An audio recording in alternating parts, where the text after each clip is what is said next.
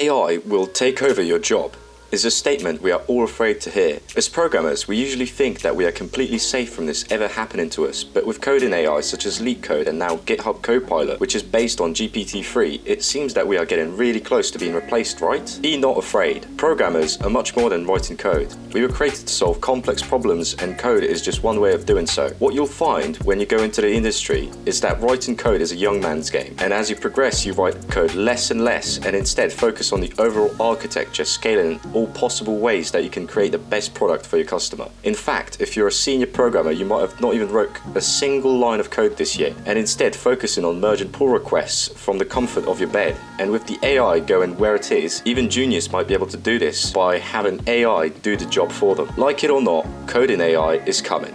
And in fact, it's already here. And if you want to survive in this strange new world, it's worth signing up for the waiting list on GitHub Copilot, as my prediction is this will become the industry standard at one point, so getting on this early will set you up for success. So what exactly does GitHub Copilot do? Well, it allows you to write simple comments such as create a binary tree, and it will use its trained model as well as the code context such as the file extension to know what programming language you're using, and the previous code that you wrote to come up with all the possible solutions which you can later choose from. In my opinion, this is amazing because it stops the need to visit Stack Overflow for simple things such as centering a div, speeding up your development process. And remember, this is AI, so it's only going to get better with time. So you can see that you can actually write solutions to a problem without having to even know the language you're programming in. As long as you can break the problem down, the AI can handle the actual language expressions for you. This was GitHub Copilot as fast as possible. If you enjoyed the video, please like and subscribe, and I'll see you in the next one.